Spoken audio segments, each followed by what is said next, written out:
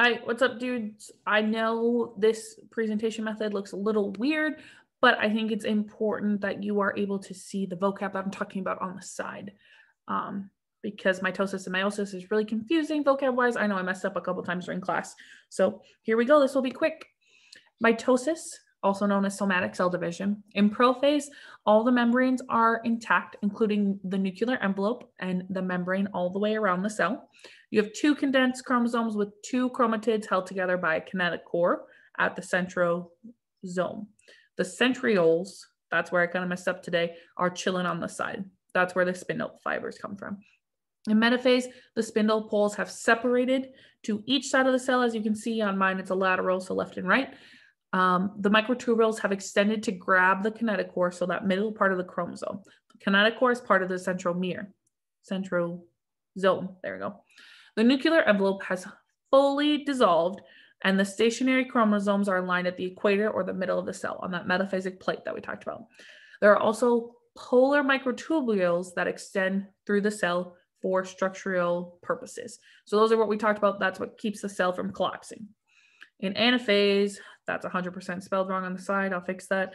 The separated chromatids are being pulled towards each pole. They're being popped apart to the side of the cell.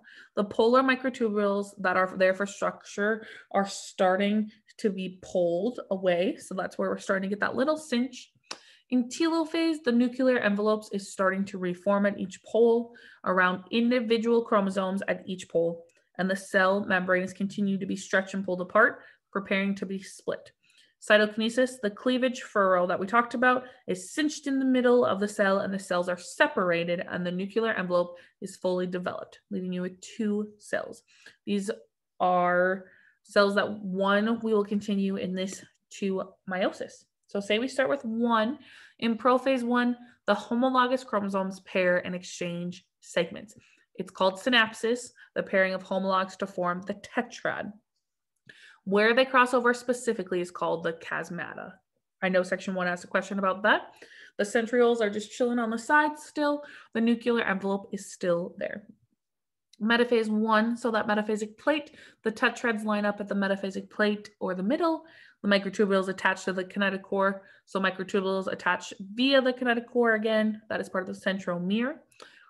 They haven't been pulled apart yet, but in anaphase, sister chromatids remain attached at the homologous chromosomes separate. That is a very important question, usually true or false on the test. So once again, sister chromatids remain attached as the homologous chromosomes separate. Then we go through a telophase and cytokinesis, same as the last process. You end with 2 haploid cells. Chromosomes are still double.